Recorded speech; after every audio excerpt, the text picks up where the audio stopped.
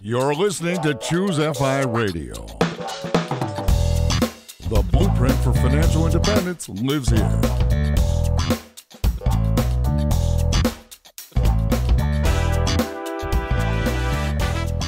If you're looking to unlock the secrets to financial independence and early retirement, you're in the right place. Stay tuned and join a community of like-minded people who are getting off the hamster wheel and taking control of their lives in the pursuit of financial independence. Choose FI, your home for financial independence online.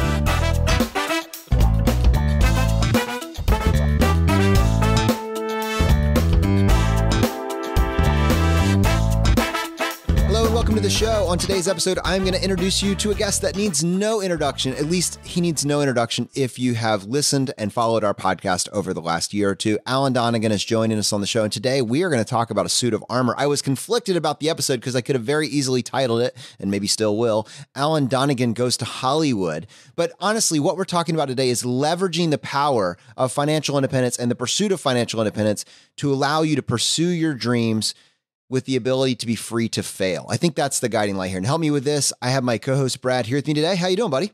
Hey, Jonathan, I'm doing quite well. And yeah, Alan certainly needs no introduction around here, but his pop-up business school is a remarkable thing. He's taught, I know, the members of our community and certainly many communities across the country and across the world, how to start businesses for very little downside, very little startup costs. And it's just such an interesting rethink on what we all think of as the model, right? You need a business plan, you need lots of upfront costs and all this thing, and you need everything locked down, loans, etc. Alan has changed all of that for all of us. And it's really a remarkable thing. And now living this out in his own life, he's taking a chance. And like you said, he's writing a script. And what a cool way to go through life, just experimenting and trying things. And with that, Alan, welcome to the show.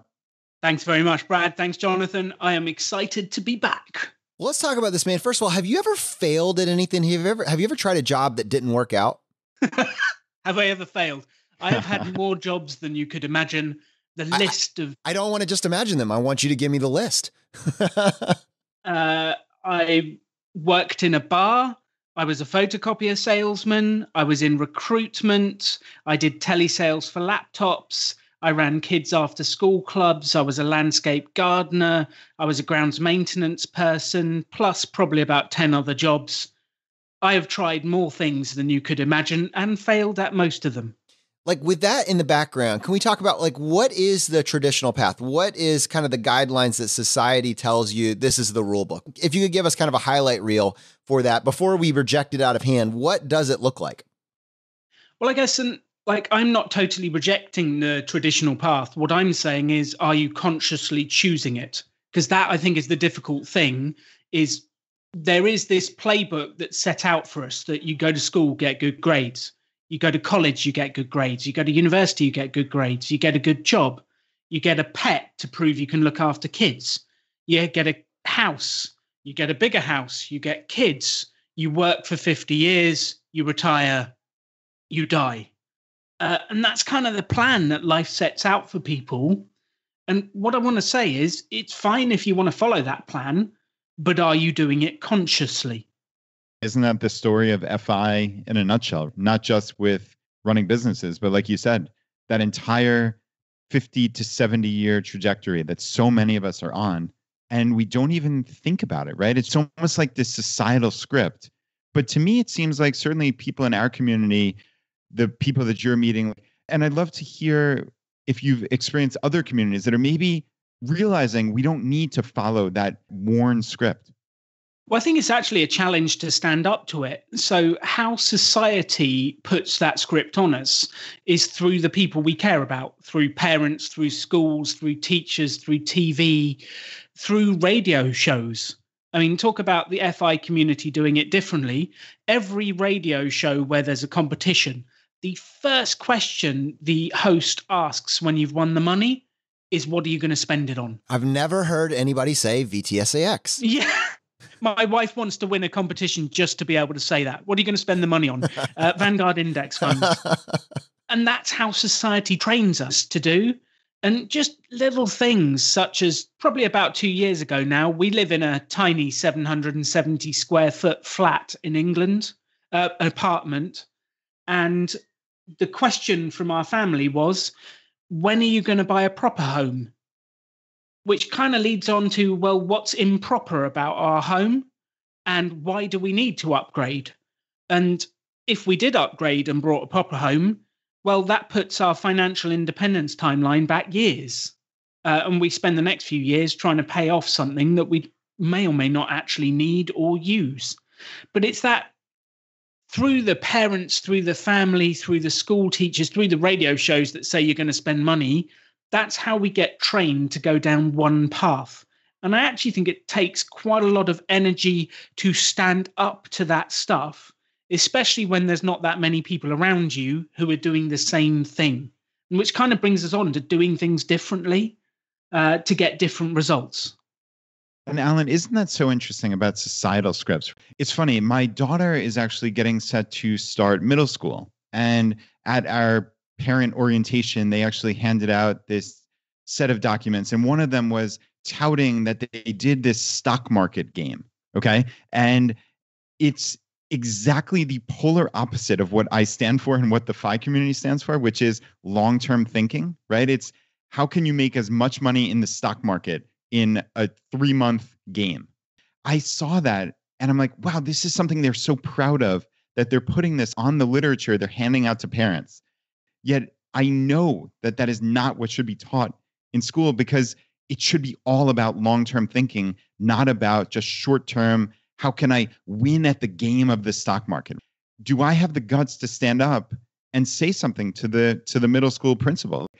I don't even know. And I mean, I talk about this stuff bi-weekly every single week of my life, you know?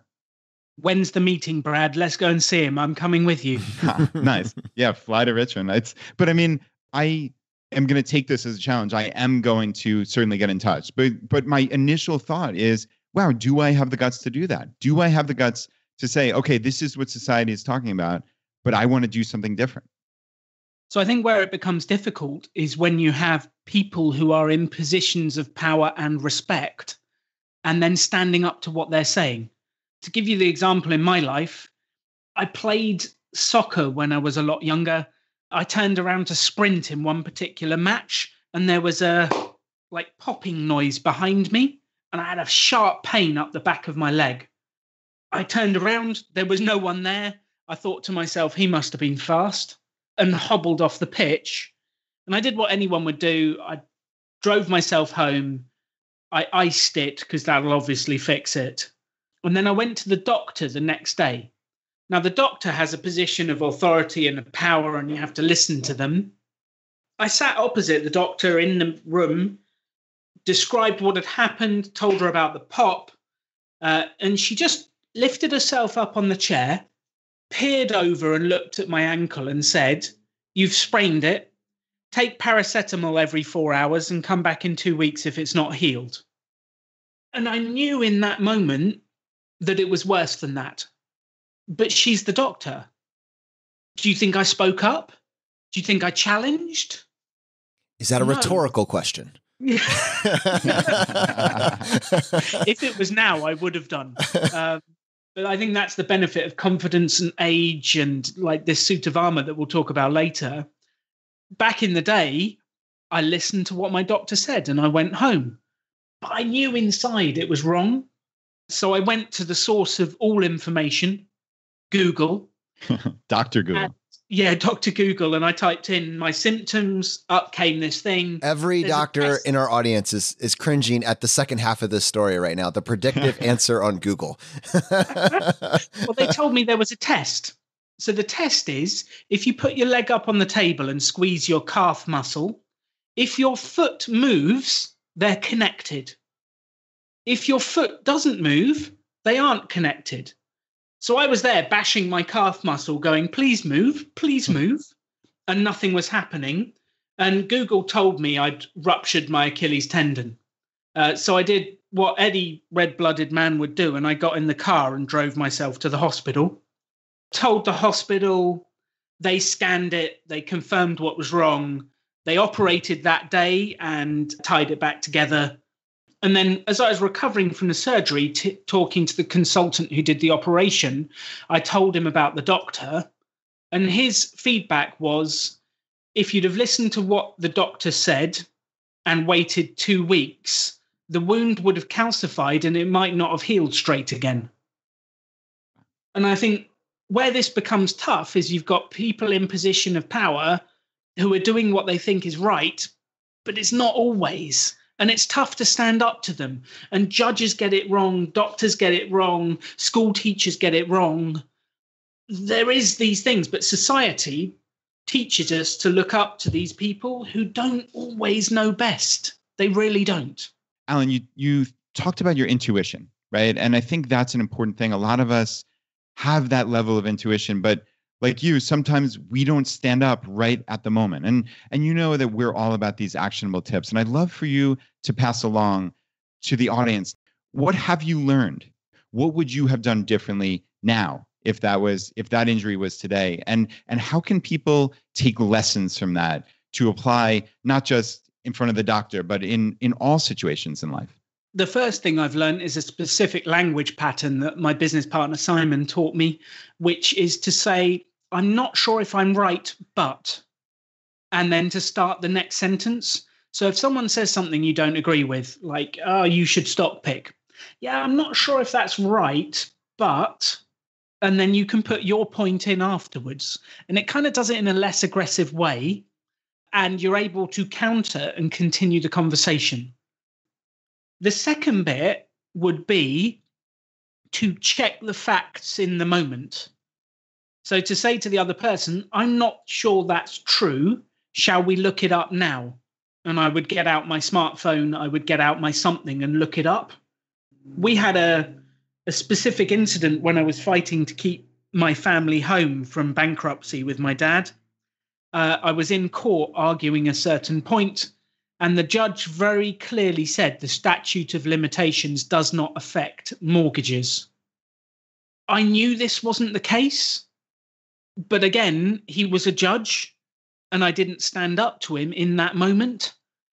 If it was today, I would argue my point and say, well, let's look up the law now, and I would Google it in front of him, and I would not let him leave the room until I proved the point. And I think it's really important to have that, a comfortable way of challenging something you disagree with, B, the nerve to be able to make them wait whilst you look it up. And you might be proved wrong, and that's okay. And then C, to go, like, I hope you don't mind, but I would rather do it now in the moment than go away, stew about it for weeks, and then come back to you weeks later. And I think the combination of those three allow you to challenge things more easily. Challenging what society says. I mean, I think that's the overarching theme that we're seeing with this, with this particular conversation. And to pursue financial independence, you're going to have to make a choice or a series of choices that, just as when you look at statistics, the vast majority of the world isn't making. And that's going to take some gumption, right? At bare minimum. And I'm curious, Alan, like, what have you at some point in time were willing to make an alternate choice? What was that light bulb moment for you, and what have been the results? So I think the light bulb moment for me was actually being fired from my last proper job. And then looking around going, there's no other jobs that I particularly want to do. And I had to figure out what I wanted to do myself. And I stopped listening to what the world expected me to do, which was get a job. And I said, I'm going to go it on my own and do things my own way. And you get all sorts of conflicting advice about how to do it. And I think the thing I learned early on is there's no right way to do anything. There's people who build successful businesses by cold calling. There's people who build successful businesses by networking. There's people who build them by debt, by not debt. You can do it in a million different ways. And that really got me thinking about what's the way I want to do it. How do I want to live my life? And I would challenge everyone to start thinking about, how do you actually want to live your life? What do you want your life to be like? Because that's the really interesting question that you can then start to work on and answer and start to do things differently. Just to add one more piece to that, if you want the same results as everyone else, do the same as everyone else. If you want different results, do something different. If you want exceptional results, do something exceptional. And that's where I started to really stand out from other people. And I think all these experiences of doctors and judges and all these people telling me things that I didn't believe was correct and standing up to them got me to eventually decide I'm going to do something exceptional. So we increased our savings rate to 93%. We built businesses. We helped people. We did stuff that people told us we couldn't do. And we got exceptional results. Alan, what do you want your life to be like? That's a powerful question. How did you and Katie sit down and decide what you wanted your lives to look like? Was this that overt of a process, or did it just come to you over the course of weeks and months and years? I mean, talk us through that. In the early days, that's a very tough question to answer. And I quite like Tim Ferriss's spin on this, which is to do mini projects and do something that excites you for 6 months. So we started to do experiments to see what we liked. And I guess, how do you know what you're going to enjoy?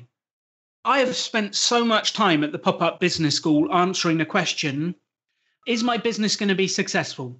Am I going to have fun? How much do I know how to charge for this product? And people ask me all these questions. And the general answer is, you don't know until you have a go. Do you know if you're going to like running a restaurant? Well, you probably won't until you try it. So I spend all this time telling people to have a go at different things. Do you guys like ice cream? I happen to love it. I know I'm an outlier. So how do you know which is your favorite flavor? I usually try everything. That's exactly what I did. I went and I tried all the ice creams, not all at once, but I tried all of them until I worked out which flavor of Ben & Jerry's was my favorite. And I think it's the same with different jobs, careers, projects, ideas. You just don't know which one you're going to like until you have a go. So Katie and I have been very much down the lines of, let's have an experiment. So we experiment running events. We experiment playing the guitar. I'm right in the middle of an experiment now. I'm in Los Angeles. I'm writing a movie script. I've never written a movie script in my life. I have no idea what I'm doing. I didn't even know if I would like it when I arrived here, but I'd always dreamed of being involved in the movies, so wanted to test it. And how do you know if you don't have a go? So, Alan, these really are just experiments. There doesn't need to be some grand end goal to them. This is not going to be unsuccessful if you don't sell this to a major movie house. This can be successful just as a project for your life. Am I hearing you right? I guess this brings us back to what stage are you in? So if I was very early on in the early days when I needed money to live, it would be very different, because I'd be thinking, well, the percentage of scripts that actually get made is tiny. I'm not sure I could do this. I definitely don't know if I could actually earn money doing it. So I'm not sure I would have picked it as a career early on when I needed to earn money. But the thing about the getting to financial independence, Christian Bryce came up, a millennial revolution came up with the idea that financial independence is a suit of armor. And I loved their slide when I saw them speak. They had a slide of Iron Man, and he had his suit of armor on, and they envisaged financial independence as a suit of armor, that you could go out there and write your book, write your script, launch your blog, and it didn't matter what the world thought because you weren't trying to earn money from it. And I think it really does make things different. So having got to FI, if my movie script doesn't sell, I don't really care. I would like it to go into the world, and I would like my stories to inspire people and educate people and share things. But if it doesn't work, I have nothing on the line except my time. And I think that changes the way you do things when you work because you want to, not because you have to. And I always come back to, and this is a movie analogy because that's what I'm studying at the moment, but Arnold Schwarzenegger was a millionaire before he did his first movie. And that money allowed him to reject roles that he didn't want and to choose ones that actually fitted what he wanted to do. And I think he had one of the early versions of the financial independence suit of armor, where he was able to take Hollywood on his own terms rather than the other way around. I think that's what financial independence really provides you. So if you can build the base, then you can go on and try things and really do what other people think is risky, but to me is very low risk. Alan, one of the things that you said that stood out to me is the fact that for you, writing a movie script is making a dream come true, regardless of profitability on the other end of this. That's not success. Rather, it's you having a chance to create this. And we're going to come back and talk about what you're actually doing with that. But what stands out to me is so many people talk about their dreams, but they just sit on it, right? They never do anything about it. And I'm curious, in your mind, how can we pair this suit of armor for different people in different stages? And when someone, you get that blanket advice, follow your passion, how do we make that a little bit more actionable? So the blanket advice, follow your passion, I have mixed feelings about. And actually, it's under attack. Like Carl Newport recently, the guy, he was speaking about follow your passion is actually bad advice. I'm not sure about that, because if you look at the other advice, which is do something you don't enjoy, you end up stuck in a job you hate. So following your passion needs to be balanced with some kind of, you do have to have money to live. You do need to earn cash. You do need to earn money. So if we extended our analogy of the suit of armor, when you're young, you don't really have any armor. You're just going out into the world. Then you build up a bit of wealth, and you could probably tie this into the stages of financial independence as well. You build up a little bit of wealth. You've got a bit of savings. If you don't earn money for 6 months, well, never mind.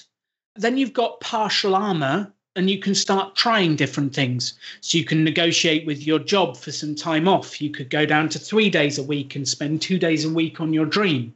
You can try different things.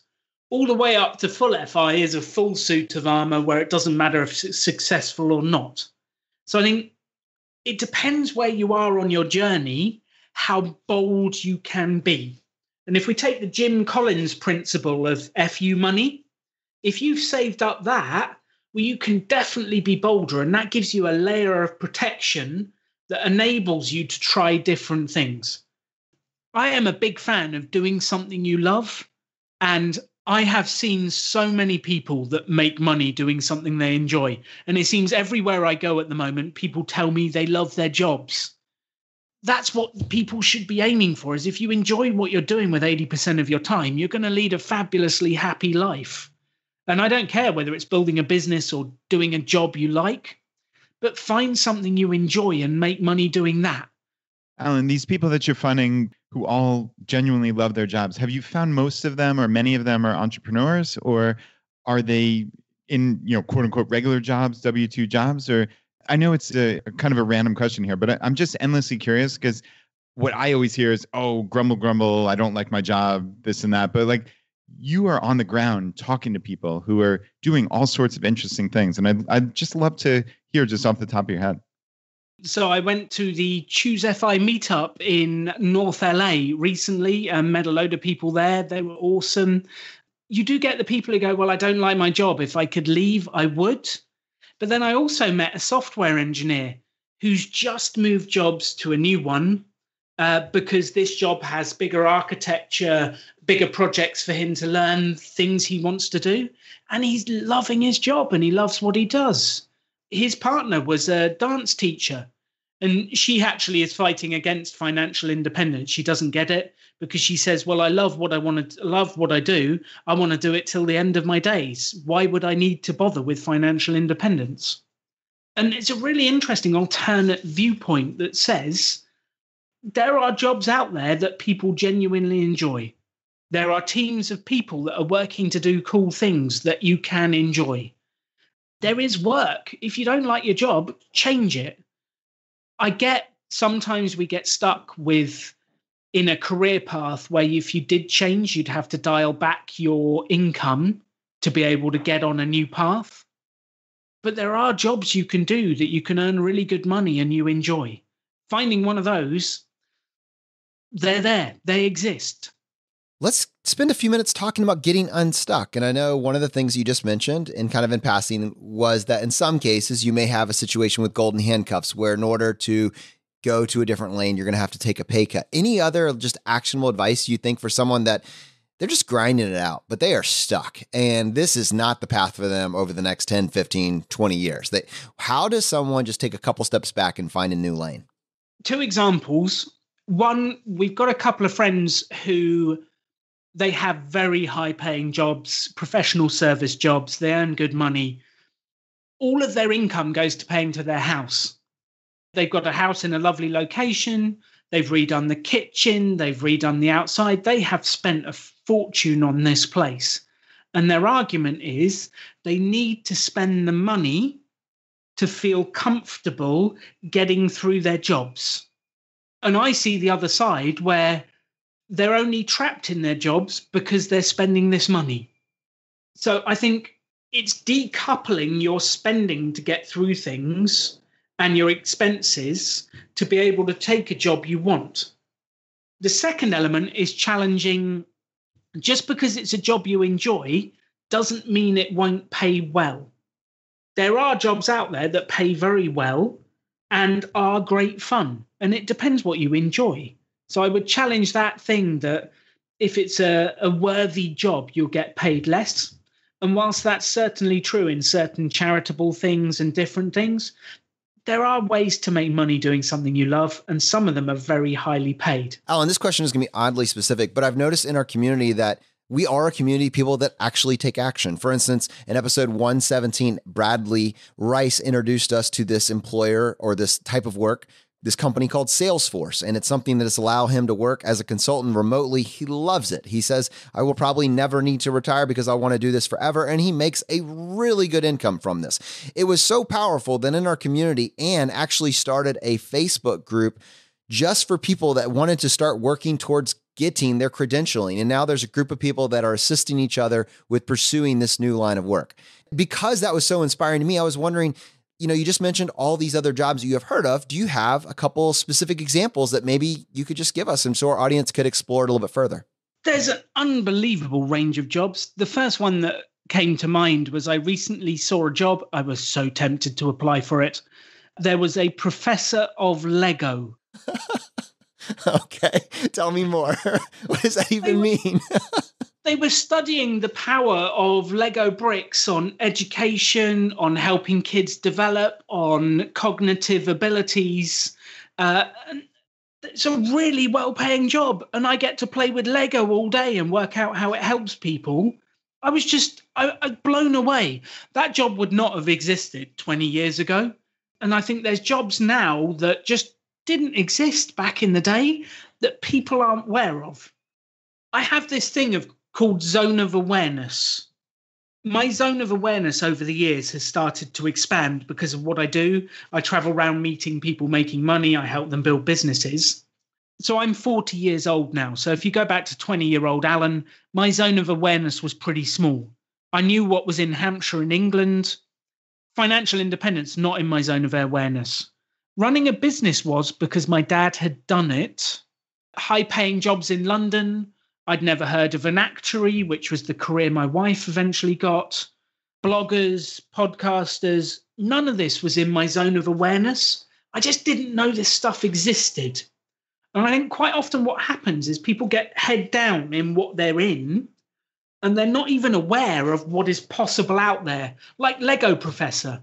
That, all of a sudden, Facebook and an advert, a friend tagged me in the job advert on Facebook. All of a sudden, Lego Professor is in my zone of awareness. It's maybe not yet in my zone of possibility, but I'm at least aware it's there.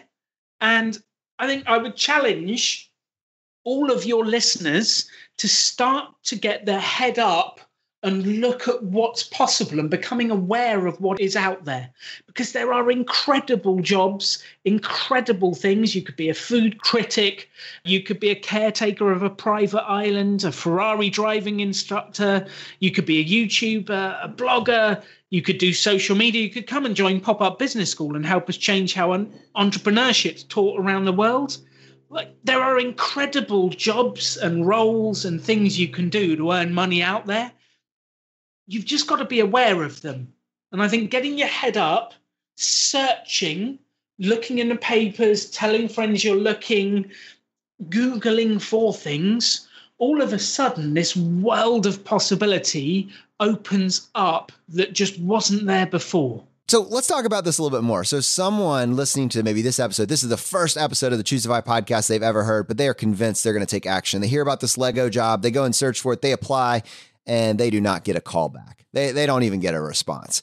How does someone take that and use it to channel their energy into that next step? Well, I think the thing to remember, it's not linear. None of this stuff is linear. And what I mean by this is you don't do one thing and then get equally rewarded for success. The growth of your fund is not linear. You put in energy and effort over time, and then you see results, maybe even years later. The classic examples of this, I started a diet, I changed my diet, I completely changed what I was eating, I cut out sugar, I did exercise, and then 2 weeks later, I'm looking at my wife going, I've changed everything. Why am I not thin yet? Why am I not healthy? Why isn't this working? It's like, well, it's 2 weeks. It's not linear. You don't do all this work and then get the results instantly. You have to do the work over a period of time. And then all of a sudden you wake up a year later and you've got a six-pack and you're looking handsome. And it's the same with the investing. For the people listening to the podcast, I really didn't understand this. And it's only now starting to hit me. I remember probably 15 years ago listening to a Brian Tracy CD set about success. And he said, when the money comes, you'll be surprised at how fast it actually comes. And I remember kind of laughing and thinking, yeah, whatever, I don't get it. And that's because it's not linear. I've been working at building my business for 20 years. I've been learning, studying, growing, and then all of a sudden you get that hockey stick curve at the end where the results fly at you. And it is unbelievable how quickly it comes when you get there. But the power of compounding doesn't happen today, it happens over years. And it's the same, like writing movies, I sit here writing, and it's not linear. I don't achieve success in a straight line. I'll work at it, and then the success will appear later. And I think it's getting yourself to a point where you will work hard at the investing and the saving for decades. You'll work hard at finding work you love, something you really want to do. You'll work hard at being fit and healthy, and the results come down the line. But you have to invest that energy and time, do things differently over an entire course. Maybe it's 6 months, maybe it's years, maybe in my case, it's taken me a decade or so to get to this position where I am today. But then all of a sudden, you get to that hockey stick end of the curve and the results come insanely quick. You look like an overnight success, but people don't see the 10 years of work that goes in first. Alan, that is so incredibly powerful. And yeah, I mean, I know I can vouch. I've seen that in my own personal life. It looks like an overnight success, but it's 10 to 15 years of hard work, effort, learning, reading books, listening to podcasts, and really taking action and failing forward, trying things. And you just never know when they're going to work, when they're not. It all kind of comes together. But honestly, for me, it was this faith in myself that just learning things and experimenting and meeting new people and creating connections, that was almost in and of itself good enough. I didn't know if there was some success down the road. I just knew that along the way, as I learned and I picked these things up, it was making me a better person and a happier person. But I'm curious for your own journey, what you felt about that. And also what you would tell someone out there who, I mean, you're basically saying, okay, follow on faith that you're going to work hard for 10 years and good things are going to happen. That's hard for people because if there aren't those checkpoints, if there aren't those successes along the way, some people give up. And I'd love to hear what you would tell that person. So I've actually been having that conversation recently with Henry, who works for me. He's 23, he's young, he's bright, he's full of energy, he's investing, he's saving. And you kind of look at his numbers and you haven't seen much progress for the last 3 years, but he's on the right journey. And if he keeps going, it'll compound and he'll be a millionaire by mid-30s and he'll be able to do whatever he wants. You kind of need to say, look, here's the path, here's where you're going, and show them how you can get there. It is possible. My challenge to anyone who says, well, keeping the faith sounds great, is what's the alternative? And the alternative to keeping the faith is to go, well, rubbish to all that. I don't believe it'll happen and I'll just sit here and do nothing. Well, that's the surest fire route to failure you could imagine. So just the fact you've got no better option than having faith and working diligently and going forwards. The other option is just to sit at home and watch Netflix. That's not going to lead to long-term happiness. I've seen that path. It doesn't work. So you've got to have a go. You've got to have faith and you've got to keep going. I guess the second element of this is I've started on my pop-up business schools to introduce some of the concepts of financial independence at the end. And it's challenging when you're talking to 40, 50, 55-year-old people who've never saved a penny in their life. And they're saying, well, I'm 50 now. This is great if I was 30, but what should I do now? This doesn't help me. And my answer is, it doesn't really matter where you are. You've got to start where you are. If you're 50 and you've not really saved, start where you are. You'll at least be better than having nothing.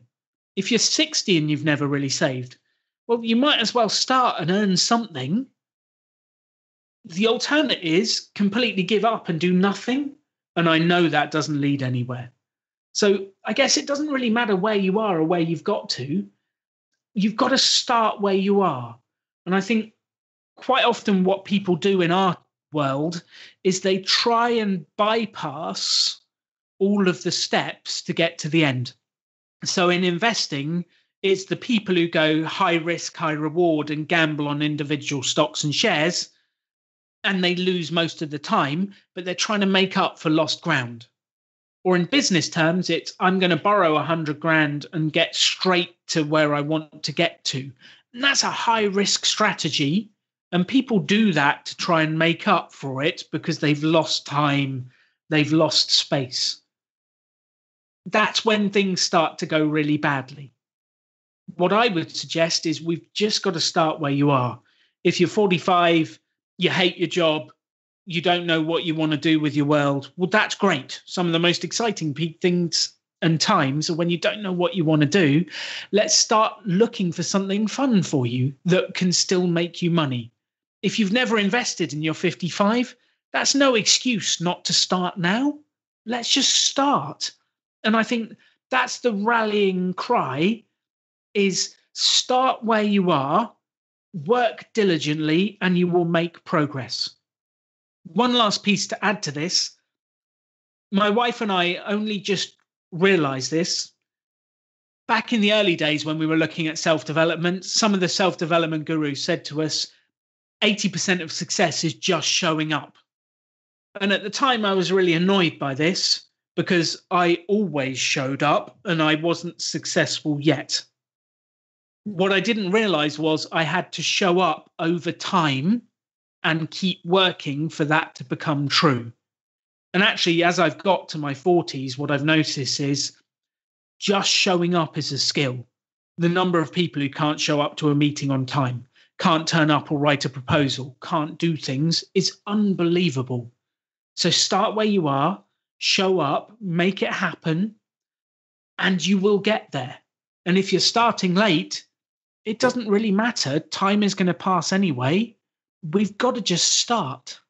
Alan, I want to come back to this idea that you mentioned earlier, the zone of awareness. And I genuinely feel that, one, people that are listening to this podcast are already open to the idea, like they identify with Brad and myself on the fact that we want to know everything that we don't know. But I'm curious if you could add on to that for people that are, for individuals listening to this that say, I need to increase my zone of awareness as quickly as possible. this can't be a 20-year process. I mean, it can be, but in the short term, I need to exponentially increase my zone of awareness now. What actionable takeaways or tips could you give to our audience? Step one, Google is incredible. You can Google anything. Step two, go speak to people. It's unbelievable what you can learn from people. And I'll give you a real life example. I read a book, it was a few years ago now. It's called Think and Grow Rich by Napoleon Hill. And it said, take a rich man out for lunch. Now, it was written in the 30s, so it was a bit sexist. So it said, take a rich man. Now it would be just take a rich person out for lunch. So I read that and thought, well, okay, how do I do this? So I remember going to a Toastmasters meeting. This guy called Ralph gave a really interesting speech. He was probably 50, 60 years old. He'd been in the movie industry. And I thought, this is a guy I want to know more from. So I went to him after the meeting. I was quite nervous. I didn't know him.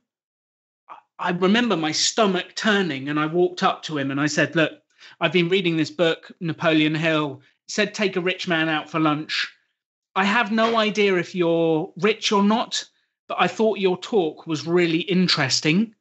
Please, can I buy you lunch?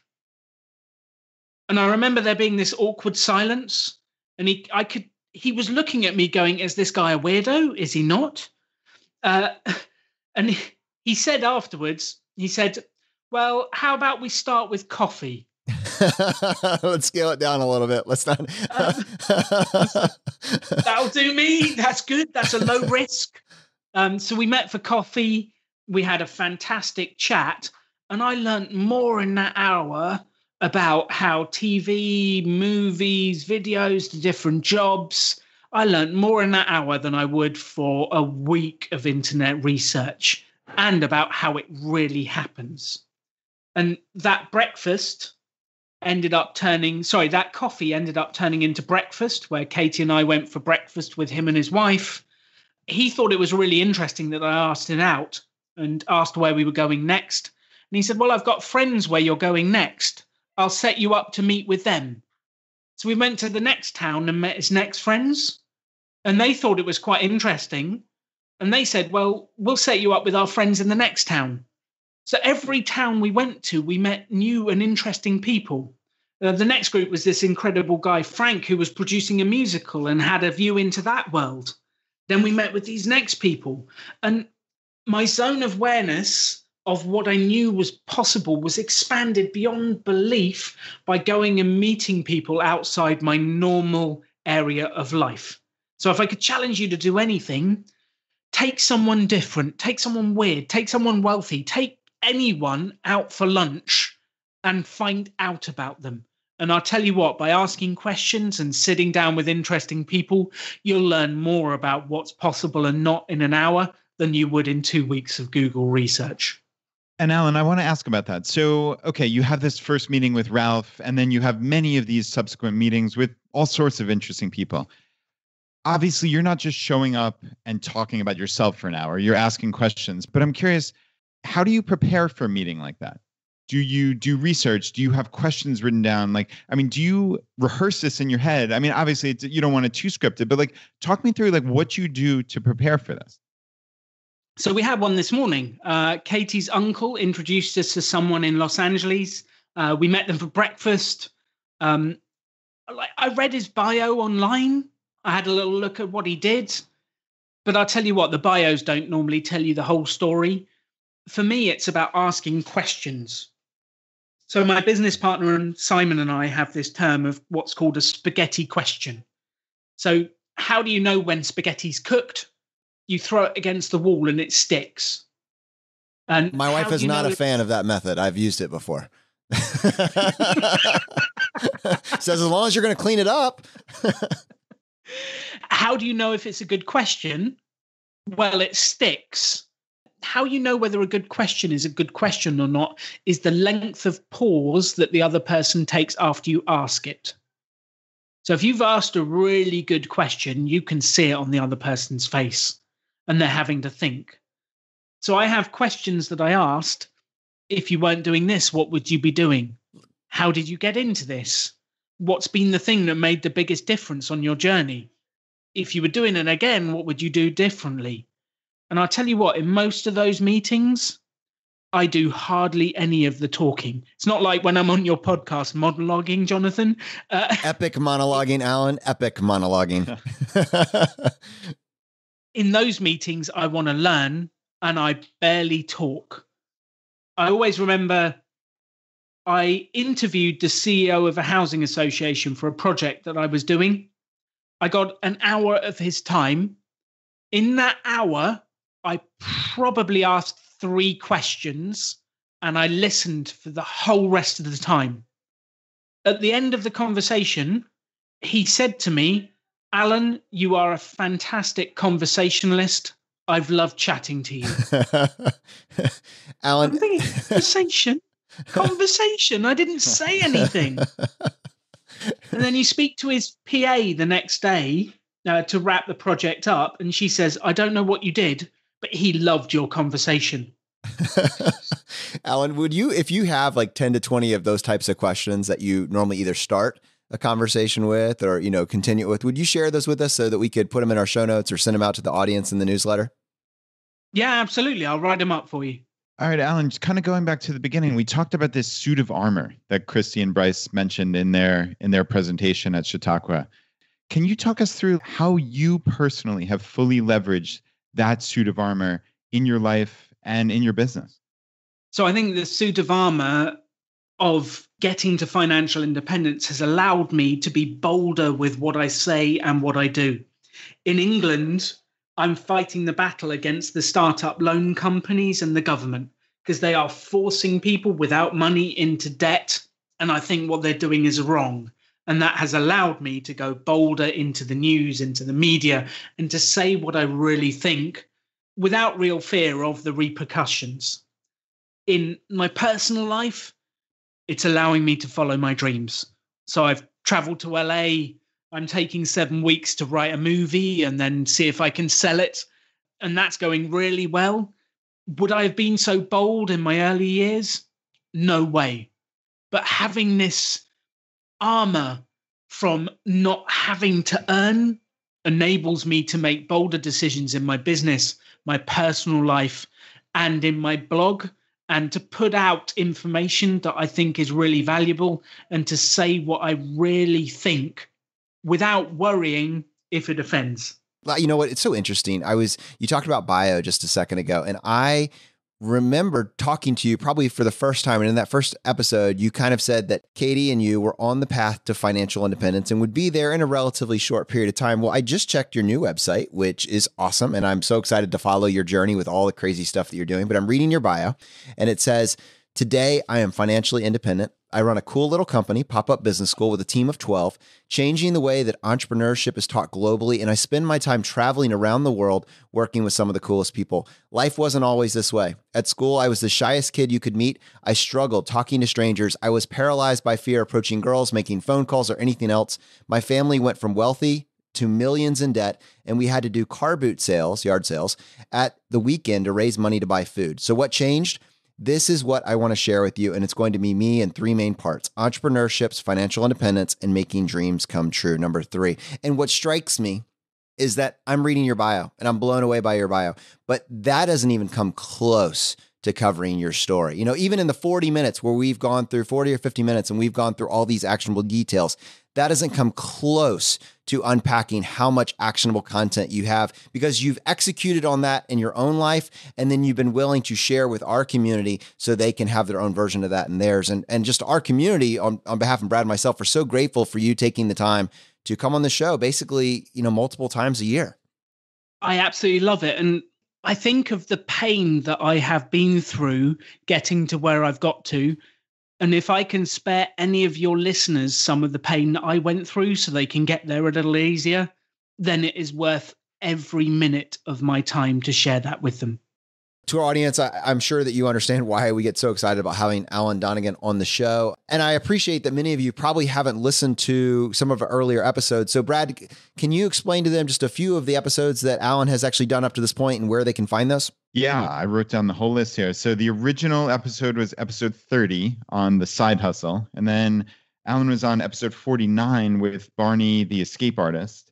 And then we did the Side Hustle Business Building Coaching Series. And that was episodes 56, 77R, 85R, and 101R. So, Alan, we've kind of been on this journey with you for a while. And I think just for our audience, your pop-up business school is transforming business culture. Maybe the same way that the financial independence community is kind of turning personal finance on its head. You have done that with the whole approach to building businesses. And my understanding is, I'm going to say this for you, Pop-Up Business School is spreading across the globe in its different formats. I'd love, just for our audience, if you could give us an update. What is it, and what do you have? What's on the radar? So the Pop-Up Business School's general foundational principle is making the best entrepreneurial education we can free for everyone. So no one's ever paid to come on one of our workshops. So if you ever turn up to one, we ran one in Houston recently. We'll hopefully have one in Charleston later in the year. They're all over England and Wales. We've got a team in New Zealand running them. We genuinely believe that everyone should have the right to earn money doing something they actually enjoy. And that's the purpose of our workshops. That's what we're trying to do.